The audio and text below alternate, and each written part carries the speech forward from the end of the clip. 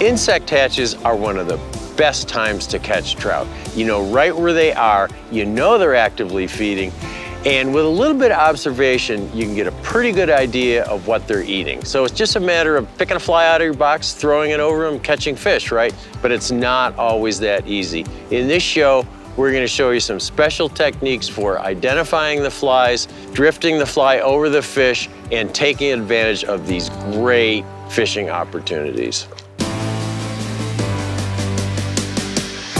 Oh yeah, nice fish! That fish has already refused that fly. You're gonna have to try just a slightly different pattern. The roll cast pickup is a great cast to use in a lot of fishing situations. This is a beautiful wild trout from a small stream, just a gorgeous little fish. I say hit that bank, let's go to that grass bed.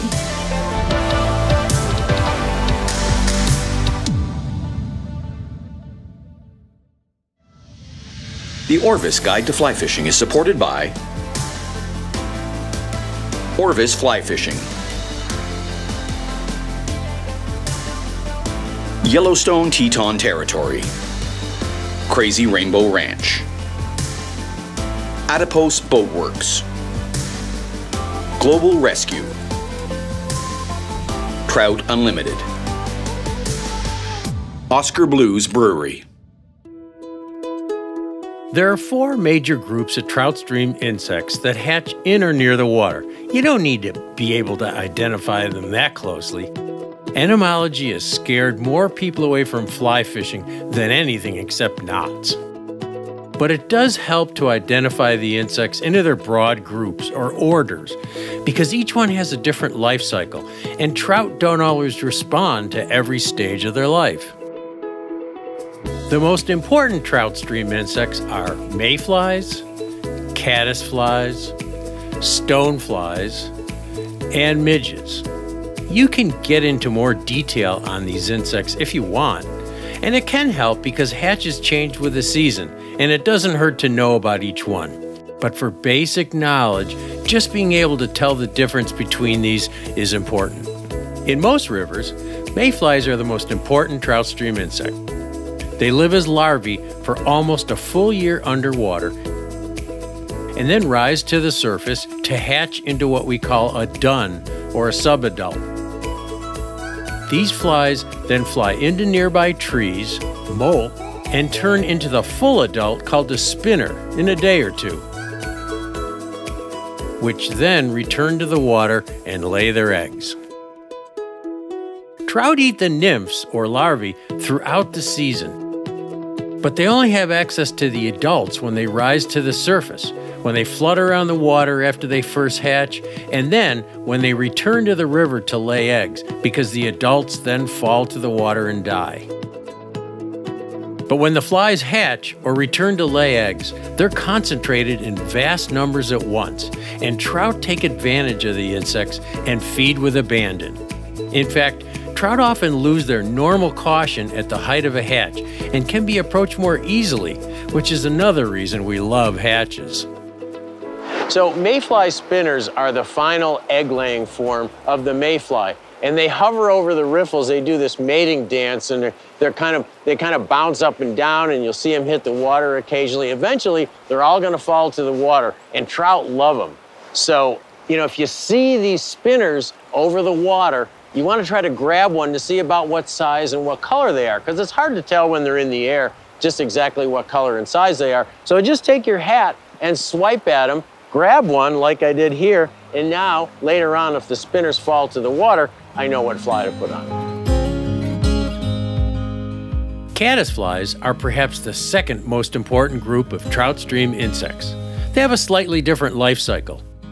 They also live on the river bottom as larvae, but many of them construct cases of sticks or stones, although some are free-living and don't build cases. But just before they hatch into winged adults, they go into a pupa stage, which is a life stage that rises to the surface. Once the pupa reaches the surface, it struggles to emerge as a winged adult just under the surface. The flies are helpless here, so trout often key into them because they're an easy meal.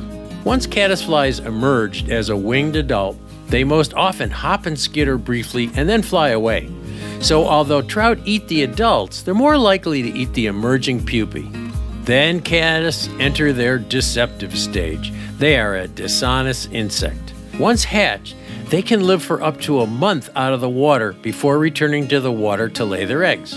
Every day they form big migrations and fly upstream in groups. And although it might look like a hatch because you see so many flies in the air, most of these caddis adults never touch the water, so they're out of reach of the trout. Only when the caddis flies return to the water to mate and lay eggs and die after mating, just like mayflies, are they on the surface and available for a trout meal. These are called spent caddis, and like mayfly spinners, trout eat them with great abandon when it finally happens. Sometimes persistence pays off. We floated that caddisfly over this fish, I don't know how many times, good floats, didn't eat, but we were stubborn and didn't switch fly patterns, and finally ate the caddis. Finally ate it. You know, people think that trout are so selective, but you know, they're pretty opportunistic. And if the fly is decent and they're feeding heavily and it floats over them and it's kind of in the ballpark, usually with good presentation, you can take the fish. Well done.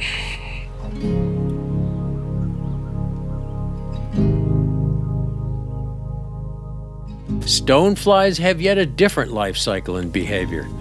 Like the other two, they have a larval stage underwater, but they don't hatch on the water's surface like mayflies and caddisflies. These insects crawl to streamside rocks and vegetation and hatch into adults out of the water on the bank, so the adults are not available as often to the trout. However, stonefly adults are clumsy flyers and they often get blown into the water by the wind, or they fall on the surface and are also available to trout when they return to the water to lay eggs.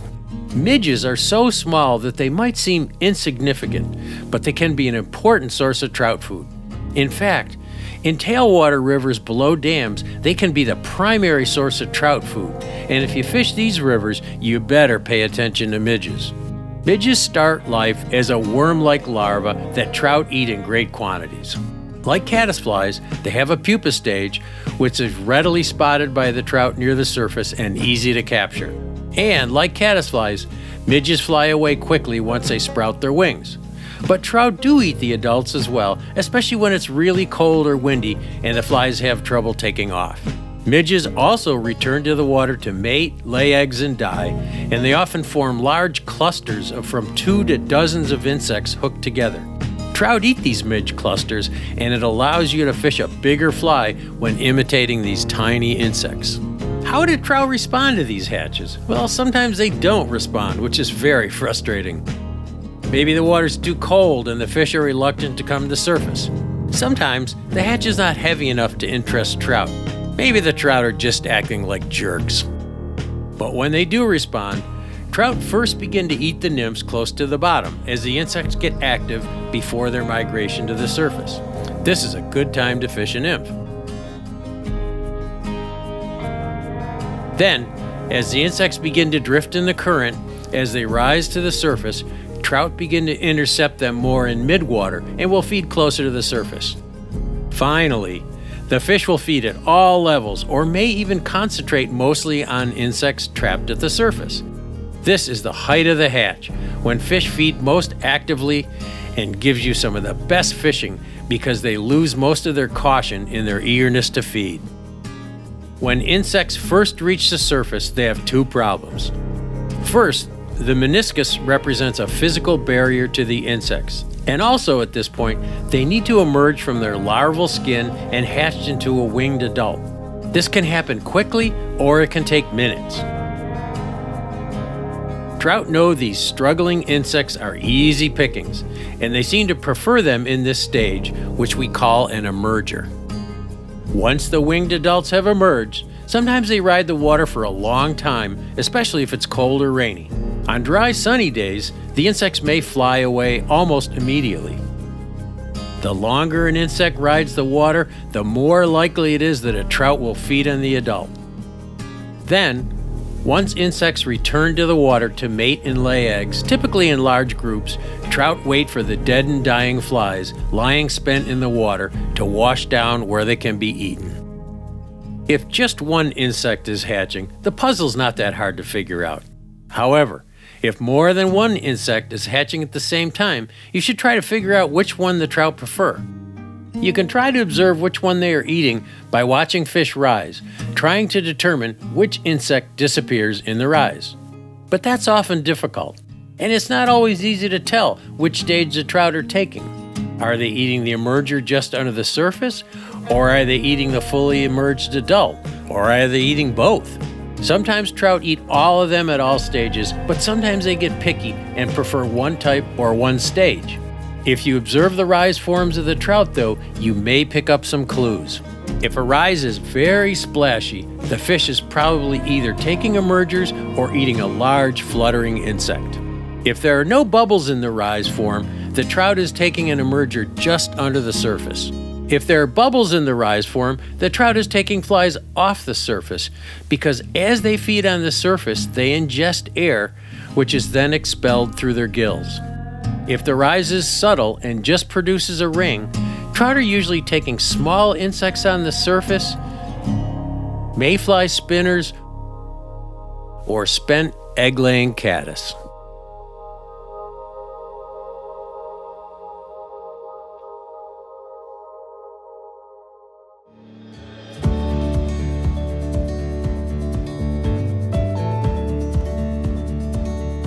Now you have at least a guess on what type of insect trout are eating and what stage. You may not get it totally right, but at least you have some clues to go on. How do you make sure you have the best fly? You probably don't need an exact imitation of the insect trout are feeding on. You need something that's close enough to fool a trout as it floats by. And even in relatively slow water, trout don't have that much time to inspect a fly. So as long as it's close and behaving naturally, you have a good chance of fooling a trout. They're wary, but honestly, they aren't that smart. Most experienced fly fishers agree that the size of the fly is the most important factor. Trout often ignore something that is smaller than their current food and are suspicious of something that's larger. They just want to eat what's safe and has already been identified as food, and anything that falls outside of that box is just debris to them. If you can catch a sample of the insect in question, put it on the lid of your fly box and match it to something in your box. If you only see flies in the air or on the water and can't catch a sample, pick a fly that's a size or two smaller than what you think you see. Flies in the air and on the water always look much bigger than their true size. I can't tell you why, but it always fools me. Next in importance is shape. Does the fly have an upright wing, or are the wings held close to the body? The profile of a fly can be what triggers trout to feed, so pick a fly with an upright wing if you think the fish are eating mayflies, and one with a wing close to the body if you think they're taking caddis. Is it a spent mayfly, or one that just hatched? Flies that have just hatched have upright wings, but spent mayfly spinners have wings spread out on the surface and ride low to the water.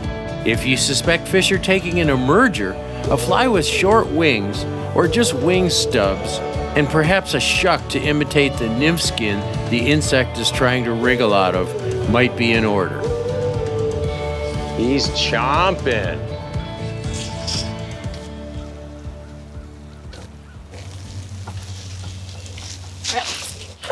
Ah, that's more like it.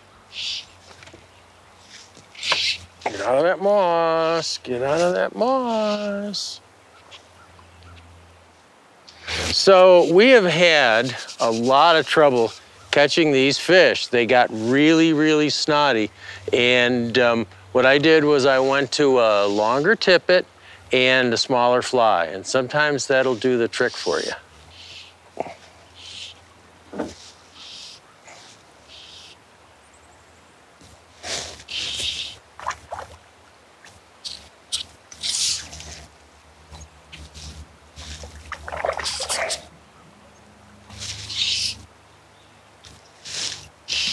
trying to use side pressure here to lead the fish both ways. I hate having a fish that's straight downstream from me because the fly pulls out more easily there.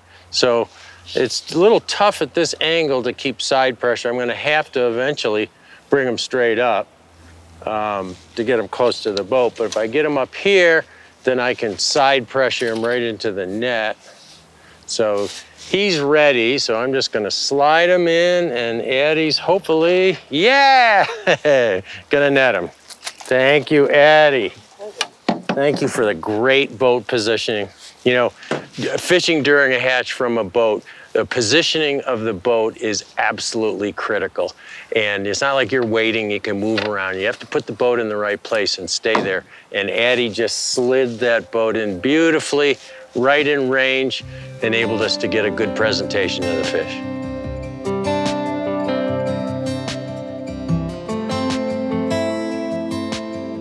So Addie, how important do you think color is during a hatch? Well, I think trying to emulate the flies that you see, obviously color, pattern, we want to match that to the best of our ability, to put it on the water and present it to the fish as if it belongs there. I don't think it's always important that it needs to be an exact color. You know, today we're throwing some stuff that has purple on it. Yeah, right? Yeah. And so, the flies are black. And the flies are black. So I don't think it's always a must, but we want to be in the general area, I think, to match the hatch. Yeah. There's a dispute on how well fish can see color or whether it matters, and most guides will give you a similar answer to what Addie told me here. But hedge your bets and try to match the insect as closely as you can. If fish are taking an insect with a yellow body and cream wings, an imitation with a yellowish body and brownish wings should work okay. A fly with an olive body and dark gray wings might not. Just try to get the shade as close as you can. The right leader is almost as important as the right fly. This is not that difficult, but when fishing hatches, with fish close to the surface, you want to ensure your fly lands with stealth. You should be using a 9-foot leader at minimum, and it's usually better to go to a 12-footer because when casting to trout, you want to keep the thicker fly line as far away as possible. A fly line makes a much bigger splash than a leader. I would use the lightest tippet possible for the size fly you're using. So if you're fishing a size 16 fly and the tippet chart says you can use a 4X, 5X, or 6X, or the old rule of thumb, dividing the fly size by 3 to get the tippet size, which would give you 5X. I would go with 6X in this case, unless the water is really fast and broken, or very dirty, or the fish are quite large. Your fly should be treated with something to help it float if you're imitating an adult insect. Oh yeah, there we go. The best way to do this is to smear a small amount of fly paste on the fly. Then, when the fly stops floating, or after you catch a fish on it, treat the fly with white desiccant powder, which retreats the fly and adds a new coating of silicone. You can start right out with the powder if you want, but the converse doesn't work. Once a fly is wet, the silicone paste doesn't adhere to the fly properly.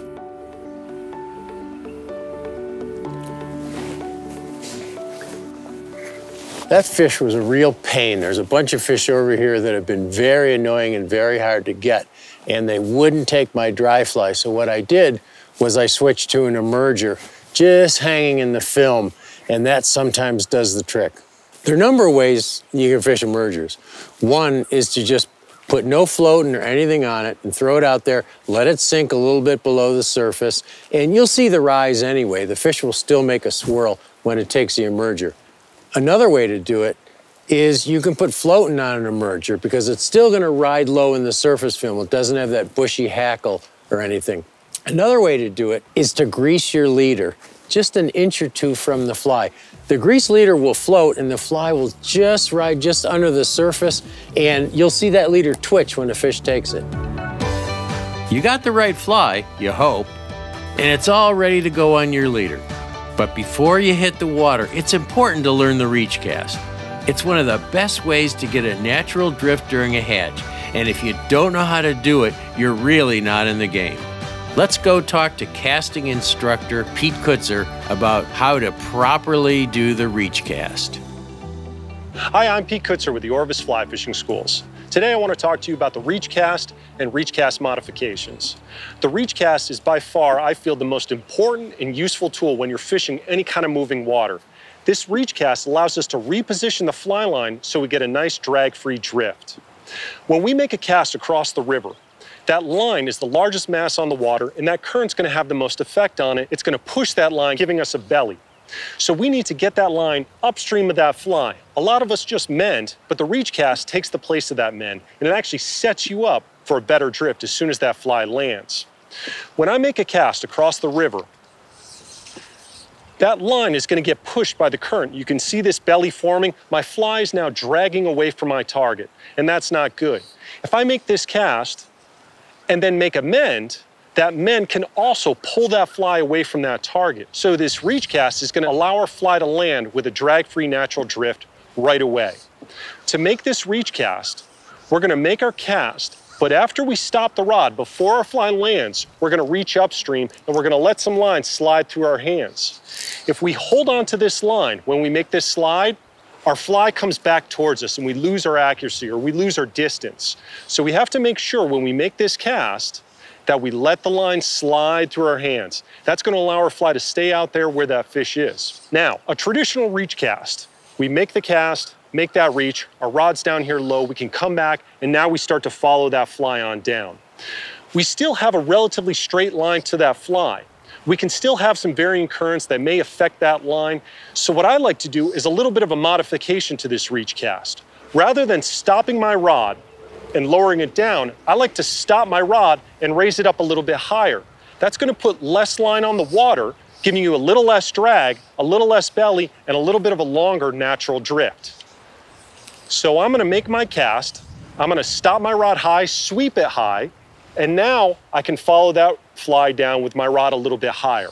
If I need to make a little mend, I have less line on the water that I have to work with. With my rod down low, I got to work a little bit harder to make that larger mend. So again, I stop the rod high, reach high, now I can follow that fly down and get that nice natural drift. By doing this cast, now my leader is upstream on my fly as well. I'm getting a much more natural presentation than that leader downstream of that fly. Sometimes we're going to reach to the right, sometimes we're going to reach to the left. Practice this cast and I guarantee it's going to help you catch a lot more fish.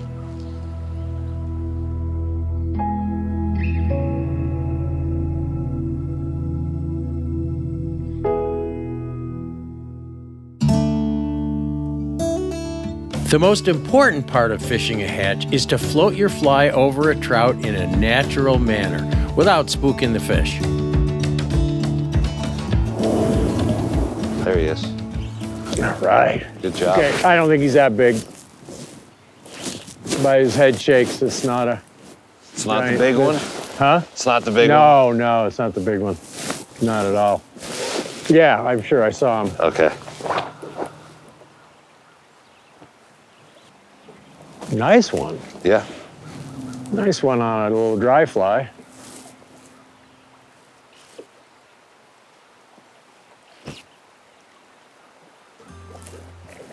Whoop, missed it. Oh, look at the color on that fish. That's a nice dry fly fish. Yeah. Any day.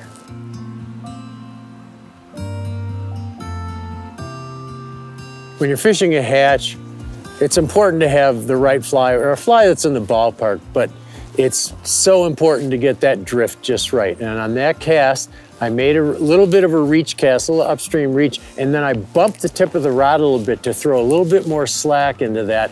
The leader landed on the water with a little bit more slack. The fly floated naturally right over the fish, and he came up and took it confidently. Occasionally, moving a fly can work, but for the most part, you should try to eliminate drag so your fly floats along in the current at the exact same speed as the naturals. Sometimes this drag is obvious, but sometimes it's more subtle and not as easy to see from 30 feet away. You fish dry flies and emergers in exactly the same manner, dead drift. Getting the perfect float requires some planning before you make your first cast. Don't jump right in and flail away, although some hatches only last for an hour, so you'll still do better if you take your time. First, pick a fish and watch its rise rhythm. If you have a choice of multiple fish, look for the one that's rising steadily. A trout that rises infrequently is much more difficult to catch than one that rises every few seconds and is preoccupied with feeding. And try to estimate the fish's cadence. How often does it rise? Try to pitch your fly over the fish just before you think the next rise will occur. They aren't always reliably predictable, but it's worth a try. Next, look at the currents between you and the fish. If you have to put your line and leader over multiple currents, the chance of the fly dragging is greatly increased as those currents yank the line and leader away from the fly. Is there any opportunity for you to carefully wade into a different position so that you can cast over just a single current lane? One option is to wade directly behind the fish in the same current lane so that you can fish directly upstream to it. But you can't always do that because of deep or fast water. Another option is to carefully wade above the fish and cast downstream to it. This requires careful wading because it'll be easier for the fish to notice you, and it works best on wider rivers where you can stay far enough away from the fish to avoid spooking it. This is a great trick to use because the fly floats over the fish before the leader, but it requires careful use of a reach cast or a slack line cast, or your fly will drag almost immediately.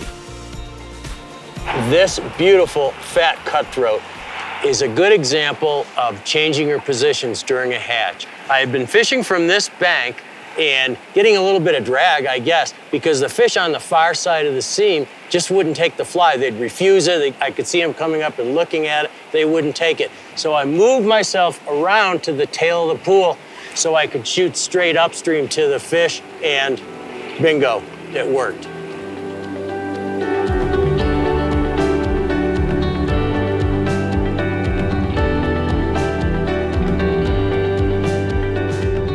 So if a fish is steadily rising, making a nice sedate sipping, and you throw your fly out there and all of a sudden the fish takes the fly with a tremendous splash and you don't hook it, that's a refusal. That fish changed its mind at the last minute, closed its mouth, and its momentum made the splash.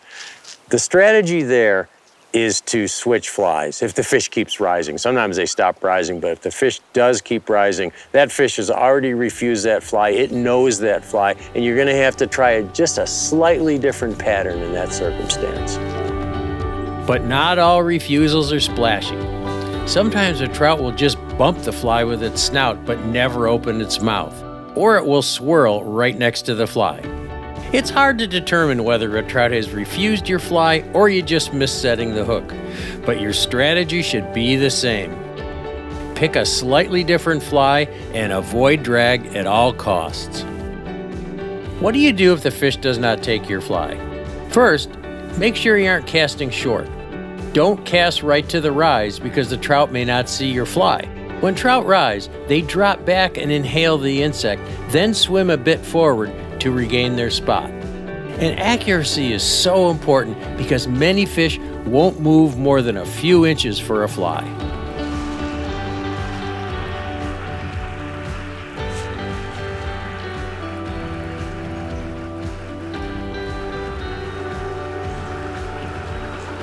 What? I don't understand it.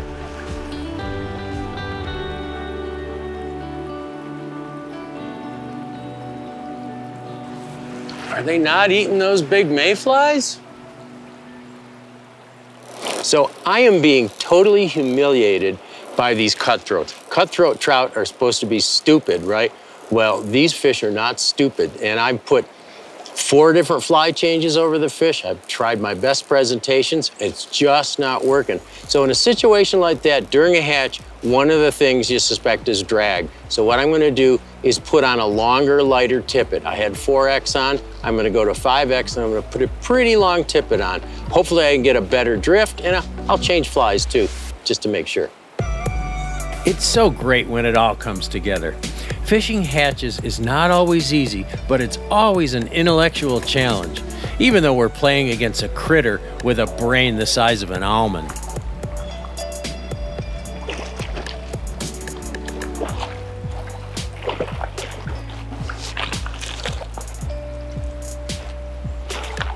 Common misconception. Cutthroat are stupid. Here, I'll get him in, Jeremy, sorry. Cutthroat are stupid and they don't fight. Well, we just disproved both of those things with this nice guy. Beautiful cutthroat.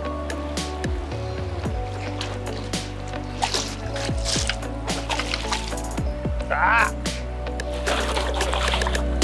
Wow. So, longer tippet, different fly. Jeremy gave me a beautiful green drake imitation. Bingo, about the second cast. So sometimes it just takes a little bit of change in your tackle to make the difference. God, beautiful. They are gorgeous. Hard to beat.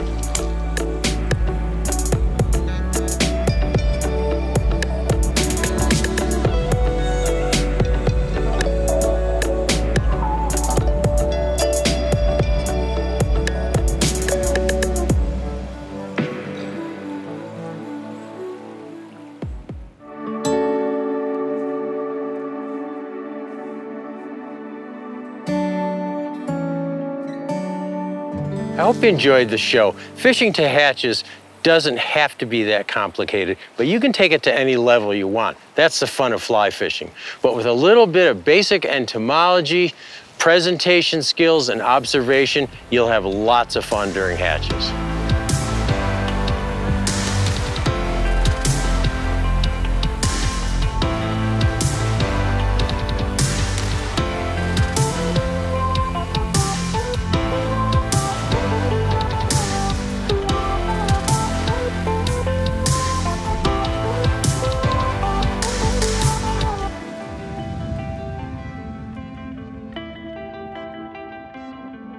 The Orvis Guide to Fly Fishing is supported by Orvis Fly Fishing, Yellowstone Teton Territory, Crazy Rainbow Ranch, Adipose Boat Works, Global Rescue, Trout Unlimited, Oscar Blues Brewery.